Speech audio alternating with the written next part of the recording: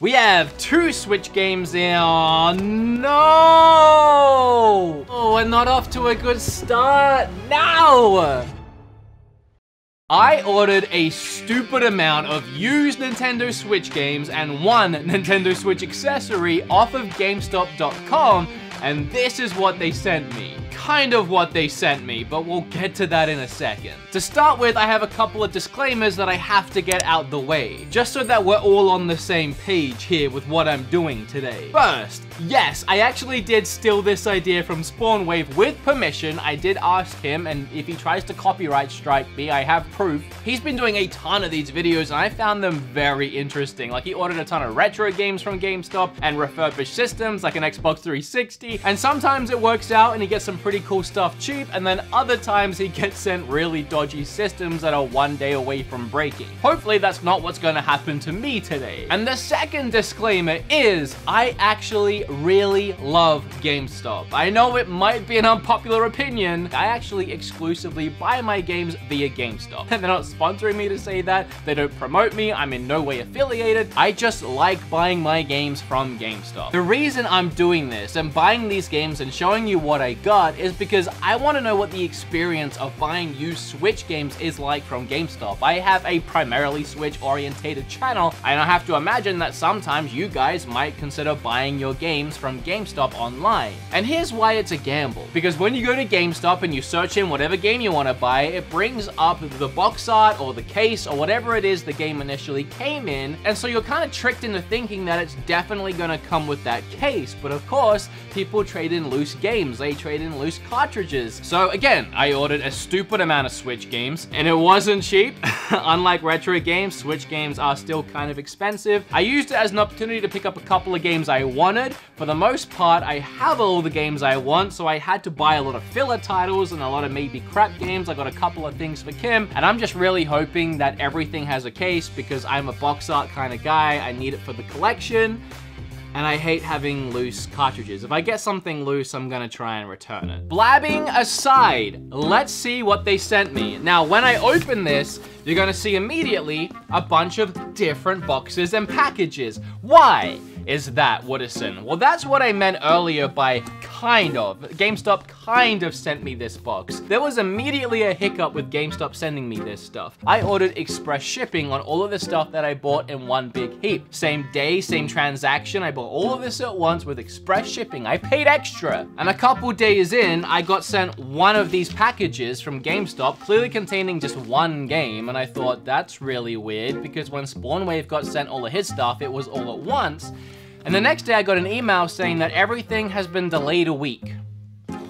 So I don't know why I paid express shipping. I don't think I can get a refund for that, but everything didn't come in until a week later. It's fine, I guess, but just bear in mind if you're ordering a Switch game from GameStop in time for a birthday, or you just really want to play it, maybe try and find a local GameStop near you can drive to, because who knows when they'll actually send it to you. So I bought another GameCube controller. I love GameCube controllers. I kind of collect all different variants of them, and while I do already have this Smash one, it was pretty cheap. I think it was like $17 or something like that, so I thought, screw it, I'll buy another one. These things just came out, so I figured there's no way this thing would be beat up, right? I knew I was pretty much buying a perfect GameCube controller. That one's a winner right off the top. Alright, let's do this box next, which weirdly I noticed they sent it in a Dollar Shave Club box, so I guess someone over at GameStop loves to use Dollar Shave Club, and who could blame them? Great products. They've actually sponsored me a ton of times before. Thanks Dollar Shave Club for sponsoring my other videos. Right now I'm trying to grow my beard out though, so it'd be a horrible time for me to be sponsored by Dollar Shave Club. No. No. No! No, I'm not ready! Who you think you are, Santa Claus? It ain't December no more. It's shave time, boy. No! For me, obviously, I enjoy having some kind of scruff, some kind of beard, but I can't just let it all roam free or else I would look like a homeless Chris Hemsworth. So what I do is I trim my neck. I usually keep this completely clean shaven, and there's nothing worse than using a terrible razor and cutting the crap out of your neck, which is why I really only ever use my Dollar Shave Club razors. No matter your routine, Dollar Shave Club has everything you need to help you look, feel, and smell your best. There's hair and scalp shampoo, which yeah, I'm always looking for new shampoos to try out, a body cleanser, a daily face cleanser, there's a freaking toothbrush and toothpaste, which I haven't been sent before, shave butter, and then of course the awesome razor. So right here I actually have 3 of their starter sets. Their shower, shave, and oral starter sets, which are $5 each. So whichever 1, 2, or 3 of these sets you might need, you can find this exclusive deal down below. Make sure to check that link in my description. And if you didn't already know, the reason why so many content creators choose to be sponsored by Dollar Shave Club is because every time someone clicks on that link below, it does actually support the channel. And because the product is so great, it's actually a win-win-win for Dollar Shave Club, for me, and for you guys. Thanks once again, Dollar Shave Club, for sponsoring this video.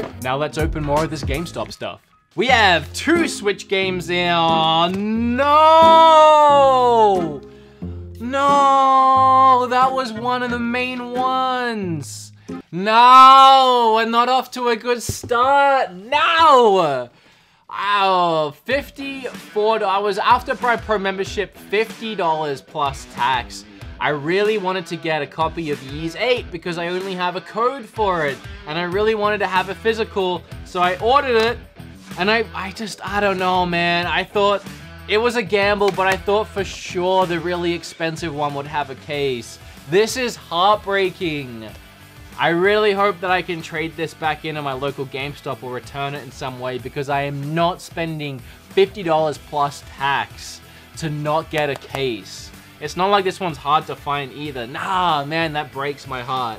But we do have also in this one Runner 3, which was $26.99. This one has a case.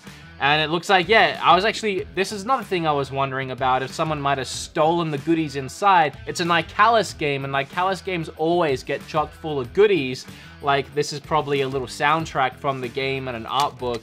But no, everything is here. So we're 1 for 2 so far, and this one really hurts. That one really stings, I'm not gonna lie. I'm not realizing these all have my address on them, so I'm gonna have to blur out most of this box, which is just great. Oh, there's another one in here, and it's also got no case. Lost Child.